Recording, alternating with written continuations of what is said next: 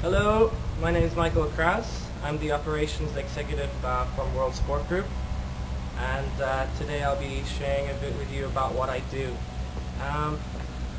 So my role is to be in charge of all the operations and logistics of the Barclays Singapore Open. As you know, the Barclays is just under 2 months away, and to get an event of this stature together, it takes a lot of coordination, liaising with various parties. So as we stand now, we've got our building contractor, Pico, who are out on site. They started constructing various steel structures, and a few weeks later we'll start constructing marquees, tentage marquees as well.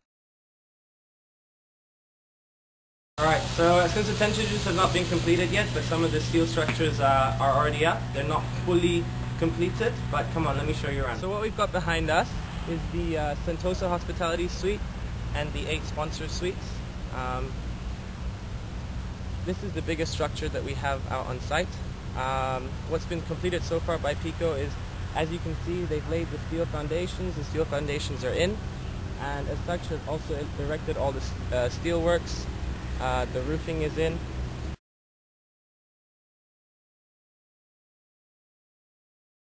So being the biggest structure behind us, it takes about this structure takes about 3 weeks to a month to complete, because it's the biggest one, and there's a lot of logistics that need to go into this suite.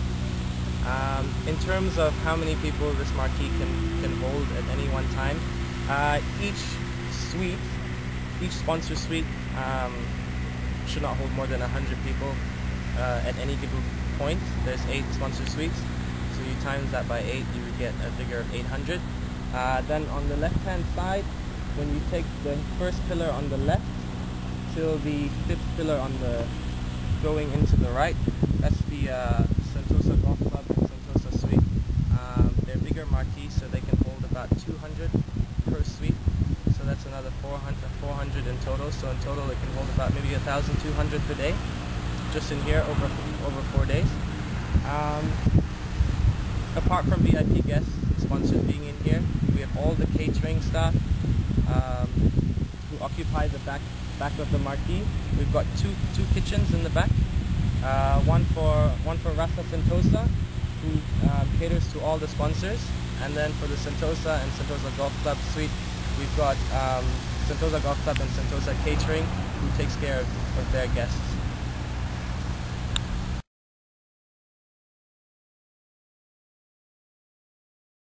On the bottom floor, we have a WSG operations office. Inside here, about 2 weeks out of the event, I myself and another colleague or two will be starting to shift over from our office in Temasek Tower to come and be stationed here, just to be able to be on site, overlook things, and be here when our contractors or our sponsors or anyone needs us out on site. Then during the event week, so the week the tournament's going to be staged, our whole golf team will come from our office and be stationed here on Sentosa Golf Club. So what you see behind you here is where we're going to have the main entrance and the sponsors display area. We're going to start construction at the beginning of next month. It'll take about 2 weeks to construct. Some of the challenges we're going to face here are, especially if you can pick it up on the camera, is the gradient of the road.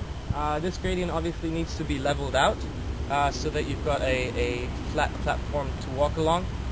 So in the front you'll see it'll be very flat, and as spectators later walk through this area to around where I'm standing now, we're going to have a staircase that's going to lead down. So I guess that's one of the challenges here. One difference we've done this year is that last year we've made this area quite narrow, which means inside the marquee you only had about 2 meters walking space. This year we've extended it to about 4 meters. So the other challenge is trying to fit the marquee hard up against the drainage on your right hand side here, so that we can get maximum width of the marquee.